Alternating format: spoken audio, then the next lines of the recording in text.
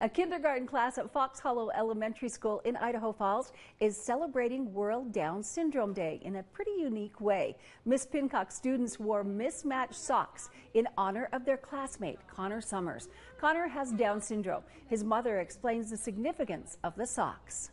The mismatched socks. So chromosomes on a karyotype look like little tiny socks.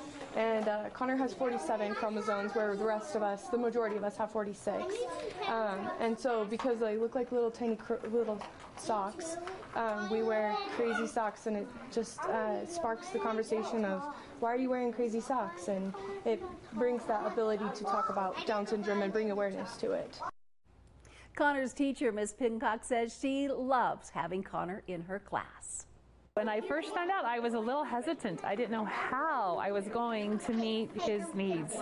But Connor has been so adaptable and so eager to try that it's been wonderful. It's been a wonderful opportunity for the other kids in my class to experience compassion and learn that it's okay that not everybody's the same. World Down Syndrome Day is typically observed March 21st. However, Ms. Pincock's class will be on spring break next week, and Connor's family didn't want the class to miss out on his special day.